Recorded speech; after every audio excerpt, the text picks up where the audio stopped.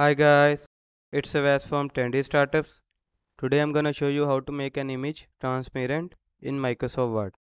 So let's get started. Simply open the Microsoft Word. This is the file which I want to make transparent. So simply what you have to do, here you can see the insert tab. Click on it. Click on shapes. Now select here this. Now select the text. Now here you can see the option of shape style. Click on it. So here you have to select this picture or texture fill. Now click on files.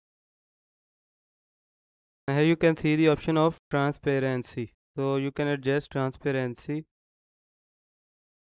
Here you can see we have make image transparent. So you can also make an image transparent by following this process. I hope this information was helpful for you. Thank you for watching. Have a good day.